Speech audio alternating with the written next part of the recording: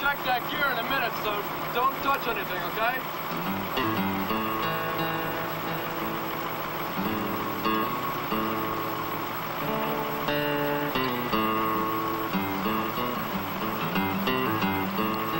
Hey! Get down from there! Now!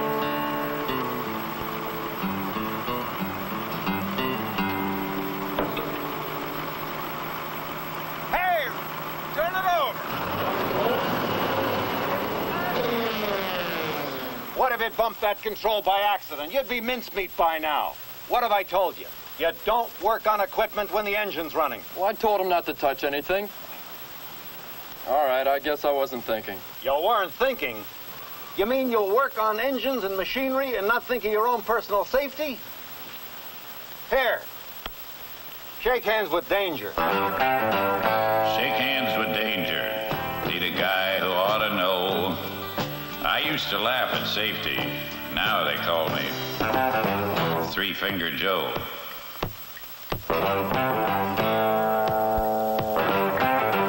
Shake hands with danger. Find it anywhere you choose. Be careless for a moment. Spend a lifetime with the blues.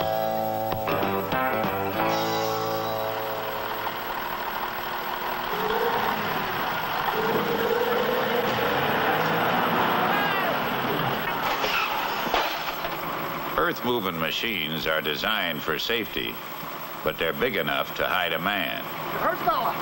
Just about dead. You could have killed me. This mechanic is lucky he's able to complain. He should have protected himself by removing the key and putting a do not operate tag on the controls. Anytime you pick up a wrench, reach for a control, use a grease gun, grab a welding torch, or work on any machine while forgetting safety, you're shaking hands with danger. All right? Okay. All right, now you take the loader up behind the hill where they're working. Now I'll drive up on the road and I'll meet you at the top, all right? Okay, but you know, Cliff, I never operated this model before. Well, all right, all I have to do is back it up and then let it down nice and easy like. You want me to do it? No, I can handle it. There's no sweat there. We can take care of it. Okay, all right, I'll see you later.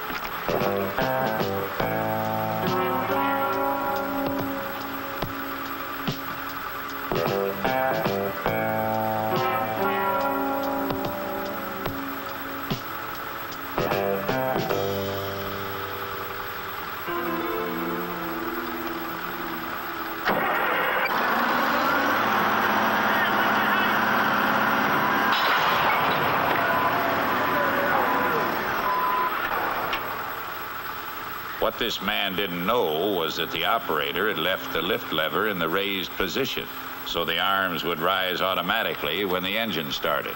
Yeah, I'm all right. No, I'm okay. A qualified operator would have known better.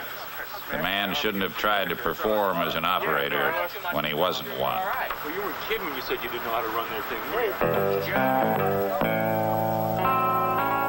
thing. Chuck Hamlin is no beginner. Before he begins changing an O-ring on an excavator boom, he checks. Oil temperature down, engine off, bucket grounded, hydraulic lock engaged. Okay, he'll have that O-ring installed in minutes.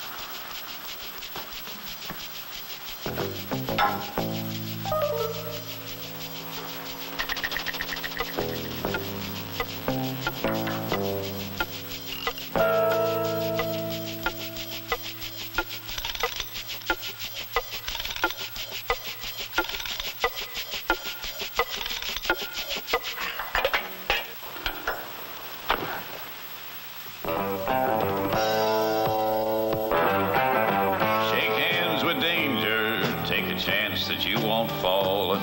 You'll save yourself a minute, but you may damn well lose it all.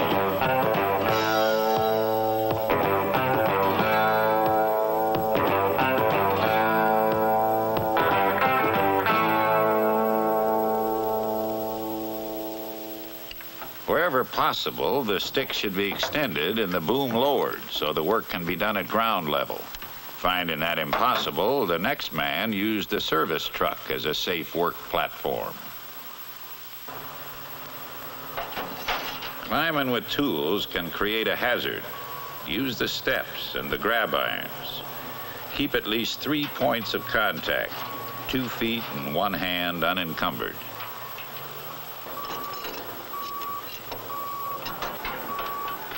Any shortcuts and you're inviting injury. In fact, taking shortcuts is often a quick road to trouble. For example, consider what happened to Harry Sanders. Harry has come to work with a problem. His son is having a football injured knee operated on this morning. Harry wants to finish this job and take a couple hours off to visit his son. The operator has complained that the scraper is shifting too slow and the controls are sluggish. In a hurry, Harry pulls only 1 axle. The service manual says to pull both axles and disconnect steering. But Harry knows with 1 axle removed and the differential unlocked, the machine shouldn't move. He's taken this shortcut before. While waiting for the operator to return, Harry starts the machine in order to judge the problem. While he waits for the engine to warm, Harry's thoughts drift to worries about his son.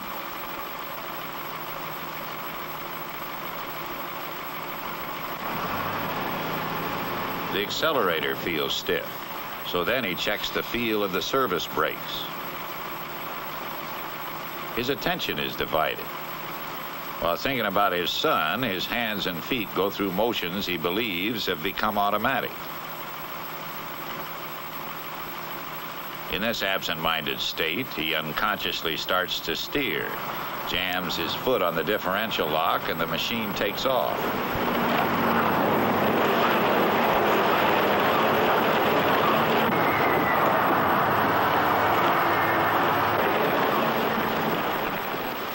Lucky for the stunned operator, the machine stops itself.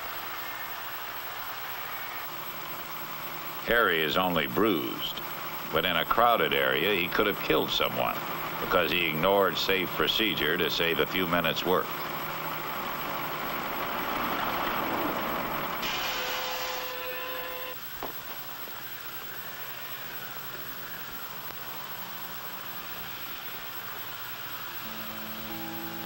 Now, most people have days when they come to work with worries, hangovers, or distractions.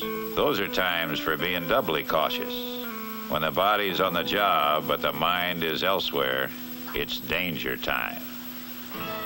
Glenn Greenwood was victim of another kind of mental hazard, ego. How you doing, hotshot? It's stuck in there tight. Did you get that pin, driver? No, but I got this drift.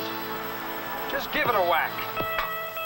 Glenn knows the risk of striking hard against badly chipped metal, but he's wearing safety glasses, and there's a macho thing involved here. Glenn doesn't want his friend to sneer at him for being overly cautious. So, Glenn shakes hands with danger.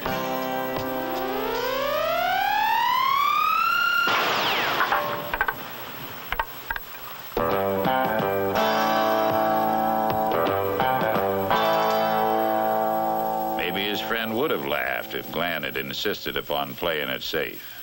But he sure as hell isn't laughing now. With tools, the time to make sure you have a safe ending is before you start using them. They should be the right tools for the job and in safe condition.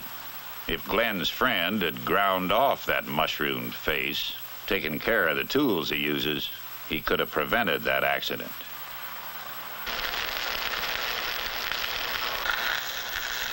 Some old-timers think accidents happen only to greenhorns. Hey, Red. I got a Bracton. You want to come take a look at it? Let them learn the hard way, they say. Now, let them learn the hard way can be an attitude that results in serious injury. Sorry about that. One word of caution from the old-timer would have saved a lot of pain and lost work time. And even the old-timer can lapse into carelessness. The safety gap is correct when he starts, but he doesn't think about how much he's grinding down the wheel. He gets by with it on that longer piece. Shake hands with danger, step right up and say hello. Grinding wheels and metal are what made Three-Finger Joe. Fingers aren't the only things to think about when working with track.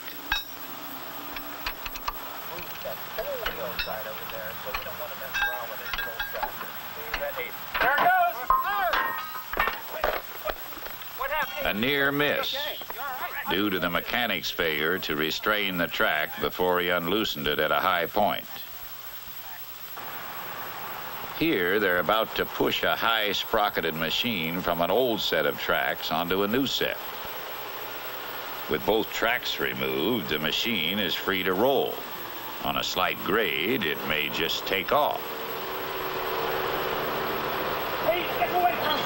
Drive over there! Hey, throw that under!